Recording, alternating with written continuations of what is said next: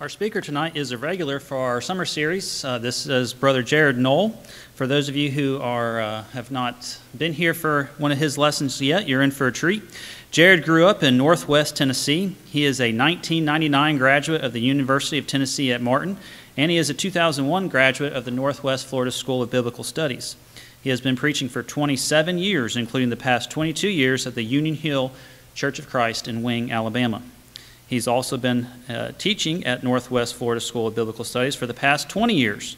Throughout his teaching tenure, he has taught classes on almost every book of the Bible: hermeneutics, homiletics, English, logic and debate, ethics, systematic theology, and religious history.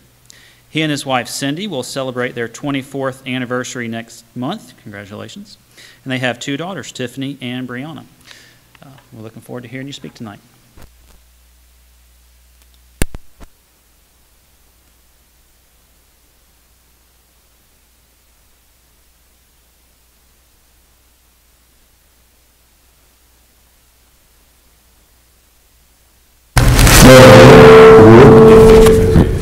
All right. It is good to be here. You might open your Bibles to 1 Corinthians chapter 12. That's where we want to spend most all of our time this evening. I know it's one verse that is chosen for the particular topic this evening, but I think the entirety of the verse is essential to be able to grasp the meaning of the one verse within the chapter. As you're turning there, let me say a heartfelt appreciation for the opportunity to be here, for the confidence that the elders here had, and Troy in sending the invitation to even be here to proclaim God's Word. And I do pray, and have been praying, that what we have to say tonight would be of great benefit to you. Now, I've asked you to turn to 1 Corinthians chapter 12, but I want you to consider the words of Psalm 139 in verse number 14. Because the psalmist said that he is fearfully and wonderfully made. Now in that context, and Psalm 139 is a sermon and a study all to itself about the concern of God, the care of God, and how the providence of God oversees David no matter where he's at. There's nowhere that he would venture in this world, no condition under which God would not consider him and know him and providentially care for him. And then he thinks about the very fact that God has, even in the days of conception through growth within the womb, God knew him there. And he considers how God has providentially formed him, given him this body that is suited to this particular existence in this world. And I want you to think for just a moment about that body, because you've been given one too. And just, if you will, do me a little favor. Hold your right hand up. I'm not asking you to swear to anything or make any promises. Just hold that hand up and kind of wave. Kind of wave like that just a minute. Thank you. Now, I'm glad I didn't see any of these like homecoming queen waves in the parade and all, because that wouldn't have done justice to what I wanted to illustrate. 27 bones, 27 joints, 34 muscles, 100 ligaments, not counting the nerves and the blood vessels, is what was just involved with you waving your hand like that. And that's just considering the hand, which is from the wrist to the tips of the fingers. That's a lot of bones, a lot of joints, a whole lot of ligaments, and an untold number, at least as far as I'm concerned, of vessels and nerves that it took just to be able to wave your hand. And all of them having to work together. Well, think about your eye for a moment. Fascinating.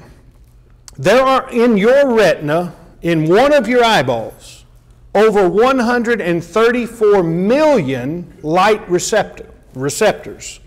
134 million. And your retina is very small. Okay, in your eyes, there is about 6 muscles. They are paired, and they're actually antagonistically working so that your two eyeballs stay focused. Remember, when you're looking at something, you're actually seeing two different pictures right now with your two eyes, provided they both work.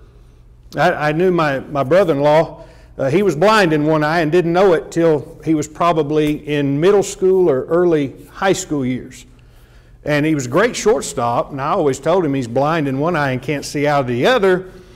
But he didn't know he was blind, so he didn't know any different. But yet, if we have two working eyes, you're actually seeing two distinct images, but yet those muscles help to keep your eyeballs coordinated so that what your brain processes sees those two images as one. Amazing. Within your eyeball, you also consider that it can actually process 1.5 million stimuli in a moment. 1.5 million. I thought about that when I was driving down here. I came down 87 through Munson, or from Munson, and I was kind of looking and seeing peripheral vision, seeing what was out ahead of me. And I don't know if I saw 1.5 million stimulants at that one moment, but that's how fast your eye can work. Now, I didn't do the study, I only report the results. So you just have to take Google's word for that. But 1.5 million things that your eyeball can see and be processed within the brain in the moment. But here's what's fascinating about your body. The moment you get poked in the eye, the 27 bones, 27 joints, 100 ligaments, and every nerve and blood vessel suddenly reacts to that eye being poked, right? Because what do you automatically do? You just hold that eye.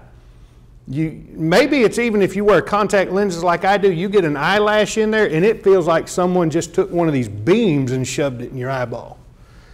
And immediately your finger goes to your eye, your hand goes to your eye. Because your hand, all of those body parts involved in the waving of the hand immediately respond to the trauma that the eye has just experienced. Think about your whole body though. There are in the body 600 muscles. Now obviously you can see a prime demonstration of that right in front of you, right? 600 muscles in the body, 206 bones, 900 ligaments total, and we said there were about 100 just in your hands, or in a hand, but 900 in the whole body, 4,000 tendons. This number stood out at me and it made me feel ashamed for a moment. 7 trillion nerves. Now the reason that made me feel ashamed is because my wife has told me that I got on her everlasting nerves. All 7 trillion of them. And I felt real bad for a moment. 7 trillion nerves, 100,000 miles of blood vessels. 100,000. Think about how large or small you are. And we're talking in an adult. A child only has about 60,000 miles of blood vessels. But as I look around here, we're most all adults, it looks like. So 100,000 miles of blood vessels in your body alone. That's several trips around this globe. Okay, 100,000 miles. Now, in addition to that, there's all kinds of other integral parts, the organs and everything else. That's your whole body. On your foot, there is a little part called, we call it the pinky toe. You know, this little piggy that went wee, wee, wee all the way home. 2 bones, 3 muscles, 1 plantar nerve and a branch off of it that feeds it with a plantar blood vessel too. 2 bones, 3 muscles. But in the dark of the night, when you get out of bed and you make that trip to the bathroom in the dark, and you hit that little pinky toe on the piece of furniture, all 600 muscles, 206 bones, and 100,000 mile of blood vessel immediately responds. Because you grab that toe, you may hop around a little bit, you may roll on the ground, you may shout out in some kind of agony, waking up your better half. But every other part of your body responds to that little part of your body that consists of 2 bones and 3 muscles, 1 nerve, and 1 great blood vessel. Why would that be? Because we are fearfully and wonderfully made. You know, then there's parts of the body. Those 2 illustrations kind of demonstrate the coalescence of the body, how it works together and responds for the good of the rest, because when your eye is suffering trauma, the rest of your body responds to that in some form to try to protect it. Same with your little toe.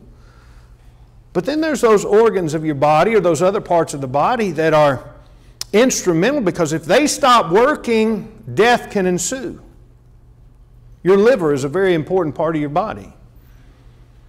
As the blood comes from the digestive system, it goes through the liver, being basically cleansed of intoxicants that otherwise would be detrimental to your body. There is, in the digestive process, the excretion of things that would be harmful to you, but yet your liver is able to strain that out and pass it with the bile into the intestinal process, or the intestinal area of your body, so it doesn't harm you. The liver is also going to produce certain proteins that actually help your blood to clot. And I know if you're like me, you need that blood to clot, because I wind up bloody sometimes working on the farm or even working in my office. Get a paper cut. I had one building my barn, I misstruck a nail and the thing come back and hit me right there under the eye. I was very fortunate. But it started bleeding where that thing hit me. And you know, any kind of head wound often bleeds a lot. You'd think you were going to bleed out. But I'm thankful that blood clots. Your liver has a lot to do with that. The liver also metabolizes things as it filters the blood, so that the good things out of that digestive system are then able to be carried to other parts of your body. But what if your liver doesn't work? What if it doesn't do the job of detoxifying the blood? What if it doesn't do the job of metabolizing those digestive nutrients, or the nutrients that come from the digestive system, and thus your body doesn't get that good? How about this? My paternal grandfather died as a result of the cirrhosis of the liver. Battled diabetes all his life. He developed liver disease, cirrhosis of the liver, and he died because of that. His liver didn't work. It stopped working. It was detrimental to his life. That was in 2010. What about your heart? Heart's very important. In a day's time, your heart will pump 2,000, well, the equivalent, because you don't have 2,000 gallons of blood in you, but it will pump the equivalent of 2,000 gallons of blood through your body. Head all the way down to that little toe. Your heart does that. Essential to your life is that blood passing through every part of your body like it's supposed to. 2,000 gallons, 72 beats a minute. If you're 50 years of age, your heart has already beat over 1.5 billion times in your life. Very strong muscle. But yet all of us understand, perhaps personally or through other means like maybe a family member, a mother, a father, a son or a daughter, or an uncle, or somebody within our family, maybe a brother or sister in Christ, who has died because of a heart attack. My maternal grandfather, in 2001, about 7 days after the last time I saw him and was able to talk to him face to face, died of a massive heart attack. His heart literally exploded in his chest. Without the heart, death ensues. And you might be asking, well, what does all of this have to do? Well, I'm fearfully and wonderfully made, just like you, and one thing that demonstrates a great design, that means that there is an intelligent being behind that design that is responsible for you and responsible for everything else out here in this world. So that's apologetically considering the body, that's wonderful. But the reason we use the three illustrations we did tonight, with the hand and the eye, or the whole body and the little toe, or even the heart and the liver, is because it's the very metaphor that the Apostle Paul used in 1 Corinthians chapter 12. God made you in such a way that your very body actually illustrates the point for the Apostle Paul to the Corinthian brethren. So in 1 Corinthians chapter 12, when he says in verse 25 that there shall be no schism in the body, but that the members should have the same care one for another, the very way in which you are fearfully and wonderfully made actually presents the lesson of how the church ought to be unified. So as we get to verse number 25, there's a few things we want to do. I wanted you to think about the fascinating thing that your body is, as God designed it to be, and then build off of that metaphor to understand the nature of the care one for another. Remember, when you're poked in the eye, your hand immediately cares for your eye. When you stub that little toe, every other part of your body suddenly cares for that little toe. But this passage is actually more involved than just that. So let's think about it. 1 Corinthians 12, I ask you to open up to this passage of Scripture because in order to understand verse 25, we actually have to understand the entirety of the section. Now, if you're familiar with 1 Corinthians chapter 12, you know that it's in a larger portion. Chapter 12, 13, and 14 really need to be studied together. You know, Paul in this whole book is addressing problems and questions. The Corinthian brethren have many problems that Paul addresses. Going back to chapter 1, the first 4 chapters deals with a specific problem where they're divided over who taught them the gospel. And they're following men rather than following God.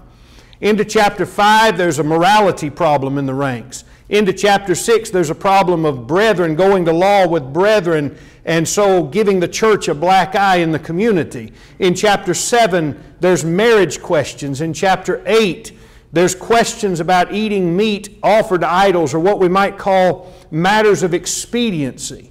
So they had questions and they had problems. Chapter 12, 13, and 14 deals with a problem regarding spiritual gifts. Now, you and I may not have that problem today because the miraculous age ended with the final confirmation of God's Word. God confirmed His Word. Those apostles were inspired with the baptismal measure of the Holy Spirit. They were able to confer those gifts, those miraculous gifts, unto others in the first century. Without the laying on of the apostles' hands, there was no way to confer a miraculous gift. The purpose of that, Hebrews chapter 2, was the confirmation of the Word. And the confirmation has occurred. The miracles that came with those miraculous gifts, They were utilized to confirm the Word. We have the complete Word, thus no more need for the miracles to confirm it because it's already been confirmed. We have it right here.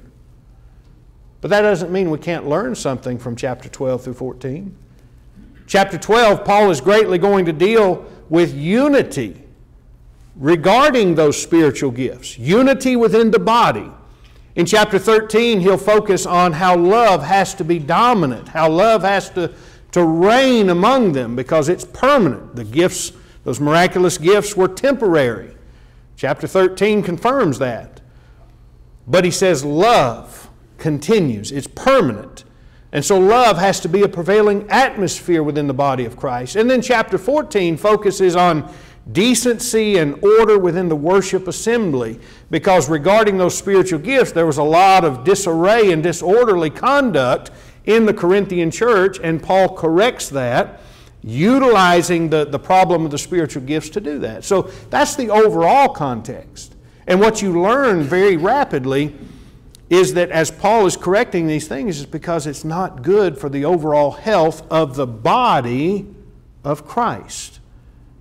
The problems that are addressed throughout the whole book are not good for the body of Christ, any more than a problem within your physical body is good for the rest of the body. It was announced about the cancer support group. I don't know of any family that in some way has not been victimized by cancer, whether directly with someone in the immediate household or someone within the house or within the family beyond that immediate household. I've had family members that have dealt with cancer. You have too. Maybe you personally have. But what do we do when there's a problem in the body like that? We address it. We do something about it. And that's what Paul's doing in this book. So especially in chapter 12 through 13, or chapter 12 through 14, he's answering that. Let's focus on chapter 12 for a moment, because now we've set the stage of the verse from the greater context of all of 1 Corinthians. Let's get down to chapter 12 for a moment. Let's think about what the breakdown of this chapter is to get to the point of our verse 25. In chapter 12, you have Paul dispelling ignorance in verse 1 through 3. One of the greatest problems that your body can face is ignorance. Now, I don't mean that to be rude or to be condescending, but sometimes what we don't know, we say won't hurt us. But if it's a problem in your body that you don't know about, eventually it'll probably hurt you. Could even cause your demise. So ignorance within the body of Christ is detrimental to the overall health of the entire body. Now tonight we're talking about Margaret Street. Sunday when I preach this at Union Hill, we'll be talking about Union Hill. Right now we're talking about Margaret Street and the overall health of the Margaret Street congregation. And if there is ignorance pertaining to God's Word, it's a detriment to the body.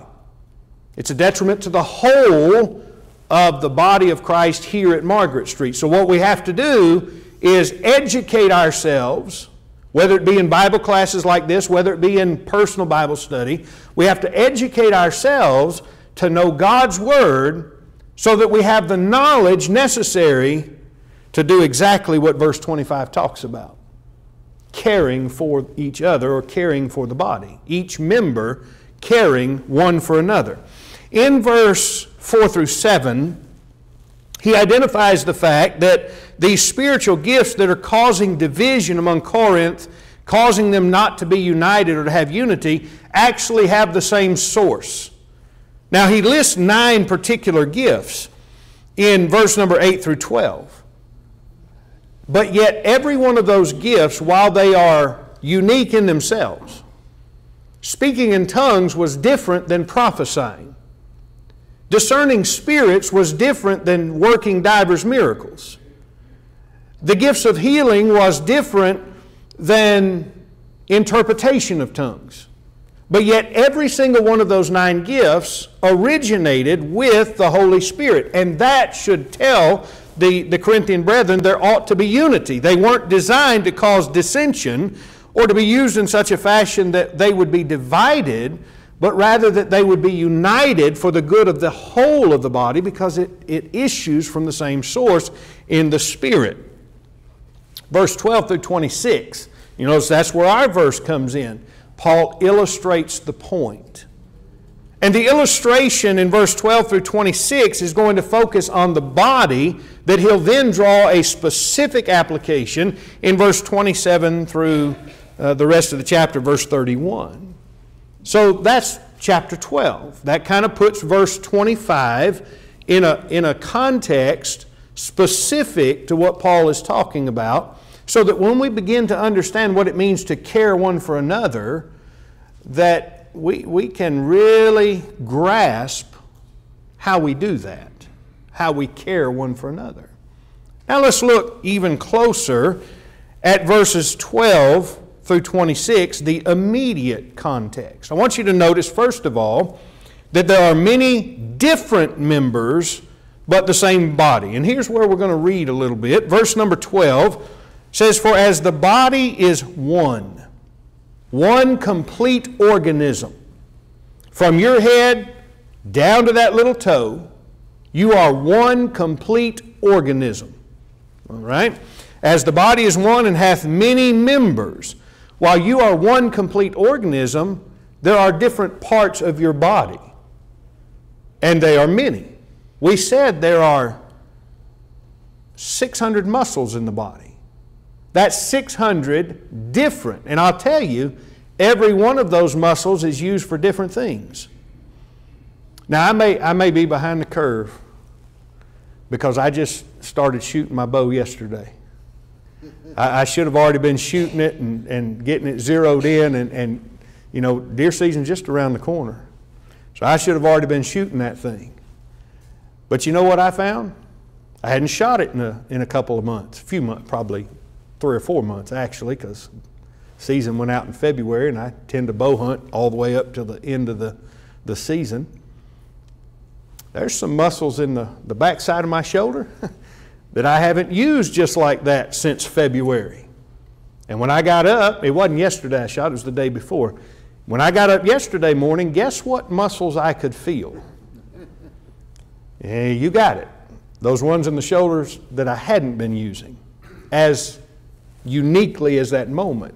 600 muscles, but yet every one of those muscles does something different. You would be surprised it takes 20-something muscles just for you to accomplish the action of swallowing food. 20 muscles involved in just swallowing your food. But those muscles that swallow your food are different than that muscle that pumps that 2,000 gallons of blood through your body every day. Every one of those is different. So many members in one organism. Being many are one body, so also is Christ. So you see the metaphor being established here. Like the human body, so is the body of Christ.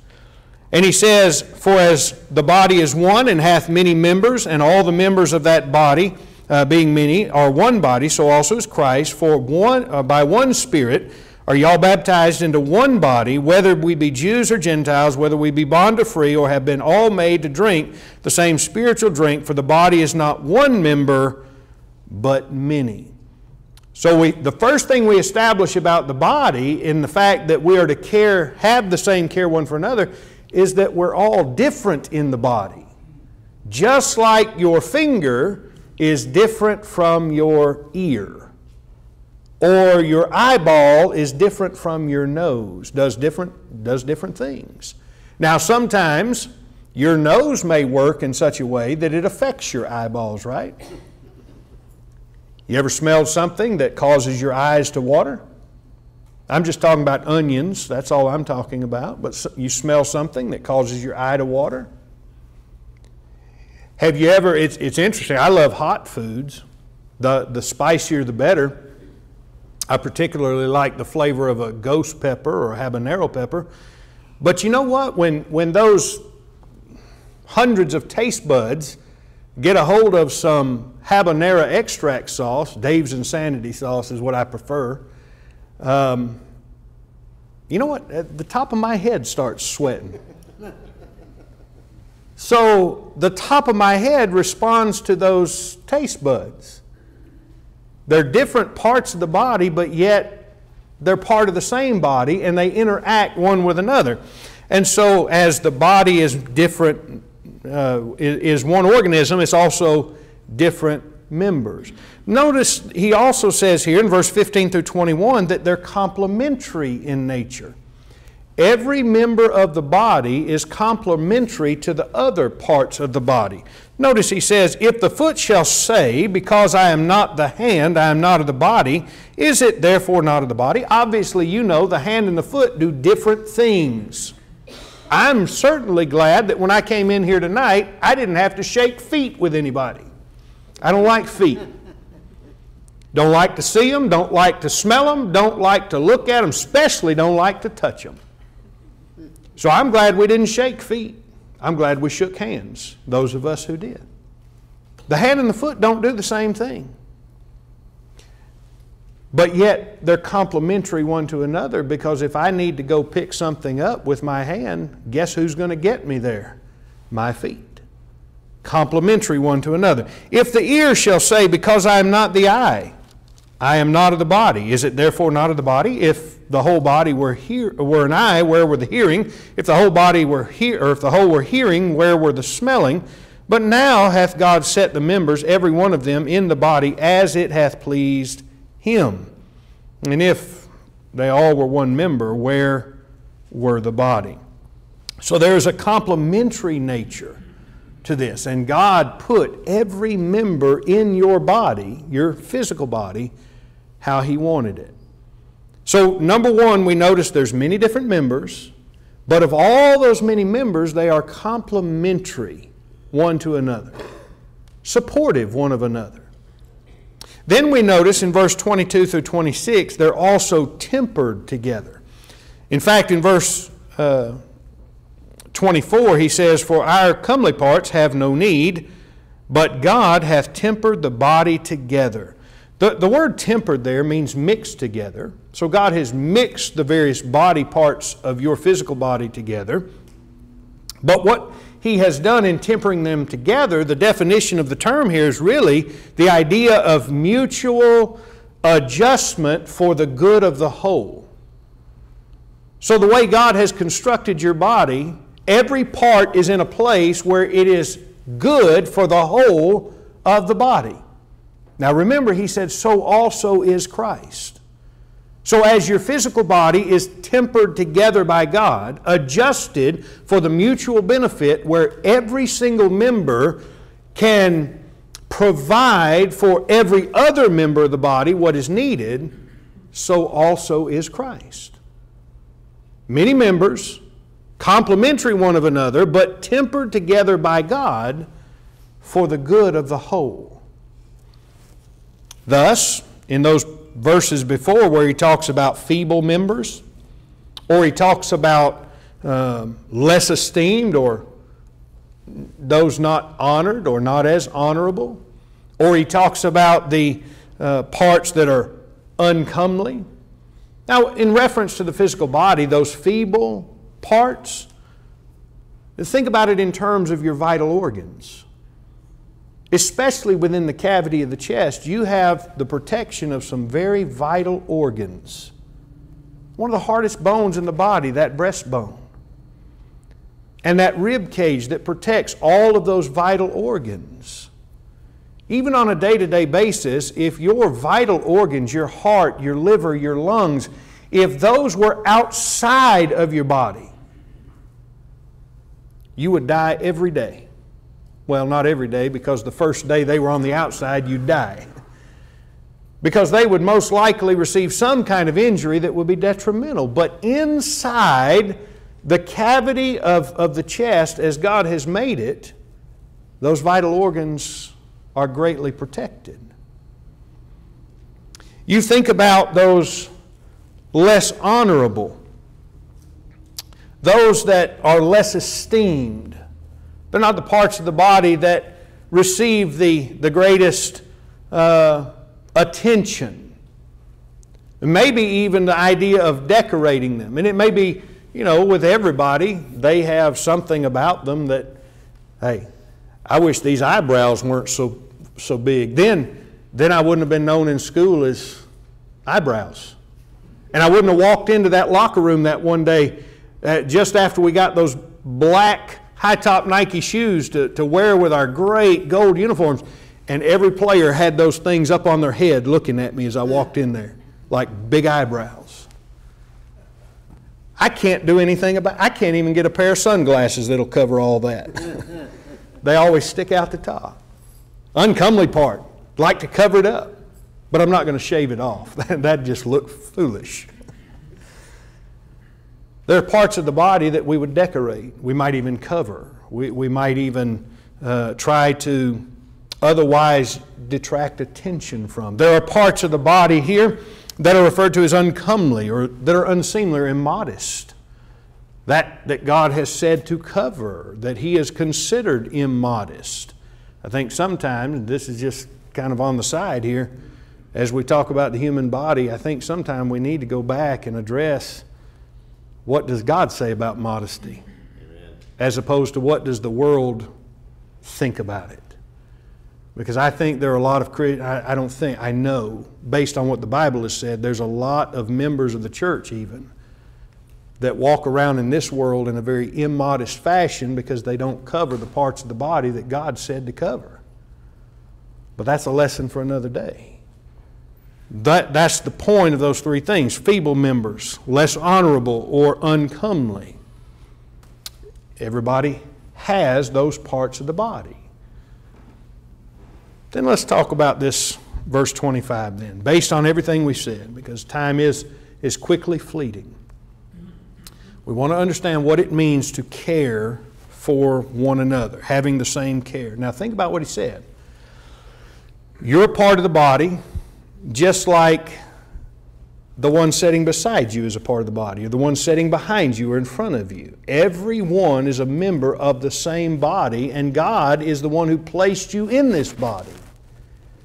And so you're needing to have the same care for each other because they are a part of the body, just like your eye is a part of the body and so is your ear. This is kind of one of those questions that's foolish because at the end of the day, neither one. Would you rather be blind or deaf? Would you rather not be able to see or not be able to hear? You think about that, well, I sure would miss being able to see things. But yet I sure would miss being able to hear things too. There's a pair of quail that passes through my front yard almost every day. A rooster and a hen. And almost every day I hear that sweet sound of Bob White. I would miss that if I couldn't hear it. I would miss the rustling of those leaves as that deer was slipping up behind me, catching me off guard and out of position. That never happens, does it? Troy, that never happens, does it?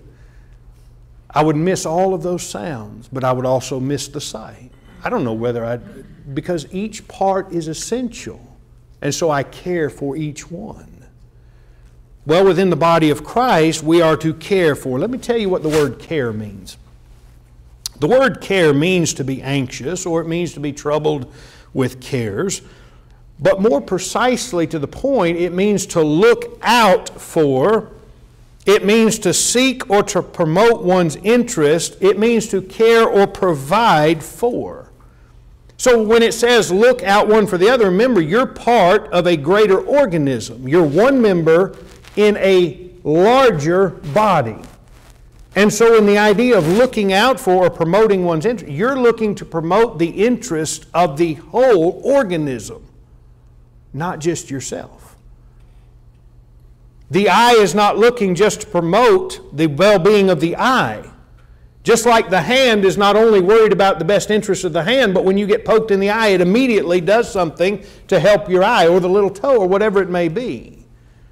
Everything else goes to help that one. So the same care one for another is the idea that you're trying to promote what is in the best interest of the whole, or what is the best for the entire entity.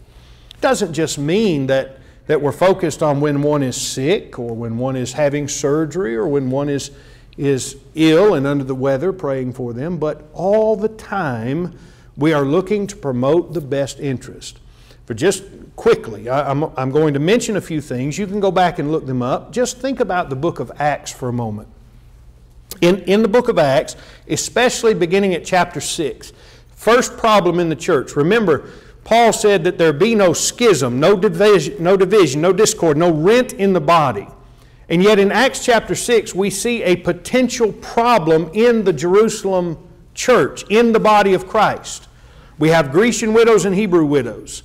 The Hebrew widows are well known because they're in Jerusalem. The Grecian widows not so well known because they're part of that group that had come from various other parts of the world to come to Jerusalem for Pentecost and were converted, and they've stayed, or they've continued on in Jerusalem with this new church. So they're not as well known. The needs of these widows was not as well known, and unfortunately they became neglected. That is, they were overlooked. They weren't seen to in the daily ministration. It was brought to the attention of the apostles that we have a problem here, and immediately the apostles set to it to fix the problem. They said, "Look ye out 7 men among you," and he gave the qualifications, and then said, "Set them to this task," because we've got to be about the task of preaching the gospel. We cannot leave the preaching to come to the serving of tables, meaning that there are different works or different avenues by which service is rendered. The apostles preaching the gospel, those 7 men serving tables, as it were, or ministering unto those widows. They weren't the same job, but they were still a part of the greater work of the organism, the church. And so they fixed the problem. What is in the best interest of the organism? In order to preserve it, to protect it from being torn apart, being rent, or otherwise working against itself. They fixed the problem. I also think, though, that when you come to Acts chapter 8, you also see a way in which there is concern, because at the death of Stephen, there are certain devout men who take him up and they lament his demise. He's been stoned to death. But here's a moment where there is a need for the whole body to mourn together. And there were certain men that led in that particular work because that's what the whole organism needed. I think about Acts chapter 12 and verse number 12 when Peter is in prison. Here is one of the members of the organism, one of the members of the body, one of the members of the body of Christ who is in prison, and Herod's ready to behead him like he did James, but for the Passover he stayed the execution for the night. Peter is let loose by the angel. The gates are open, and when he comes to himself, he comes out of that fog of sleep and everything else in the dead of night.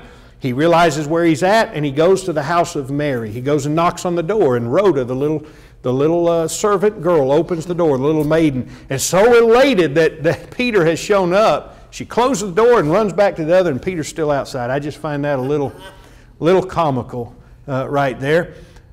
But you know why they were all there at Mary's house? Because they were praying.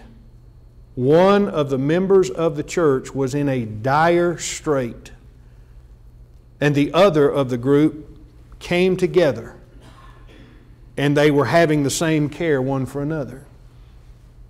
Acts chapter 15, verse 1 through 35, we know there was a problem that brewed over false doctrine regarding circumcision. Judaizing teachers teaching circumcision for salvation. Paul said that's not the truth, and there's a dissension in Antioch. And they say, let's go to Jerusalem. That's where these teachers came from. Let's go down to Jerusalem. Let's get this thing straightened out. And they came together. Peter rehearses what happened at the house of Cornelius. Paul and Barnabas tell what happened among the Gentiles. And James, the brother of Jesus, one of the pillars in the church at Jerusalem, one of the elders, stands up and quotes Old Testament Scripture to declare, here's what God had already said about this matter. And they say, well, here's the answer then. This is what God has determined based on what He did with Peter, what He did with Paul and Barnabas, and what He had said in His Word. And so to stop the dissension, to stop a schism from happening, they came together, they determined based on an analysis of Scripture and what God had done. Here's the truth. And that was for the care of the whole body. So when we look at 1 Corinthians chapter 12 and verse 25 and compare that with what was going on in the church of the first century, we begin to understand that this care of the whole body is inclusive of every aspect of what we should do in our lives to make sure the church is operating at its optimum capacity. That, as Paul said in Ephesians chapter 4 and verse 16, which every joint supplieth. Having the same care one for another means you, the individual member of the church, are doing everything you need to do for the good of the whole of the church. And when you don't do what you're supposed to do, the whole body suffers. Now, sometimes that means we go over and above what we normally would do, like they did in Acts chapter 15. But we do everything we can do to make sure we ensure the health of the whole. I had a few other things, kind of points of application that I'll just mention without any discussion, but something for you to think about. What we're saying is the church is greater than you. You can't make yourself the focal point of the Margaret Street Church of Christ because you're but one member of the whole. So the church is greater than you. You are just a member among members. You have to be careful about looking down on another member as being less than you in the work of the Lord.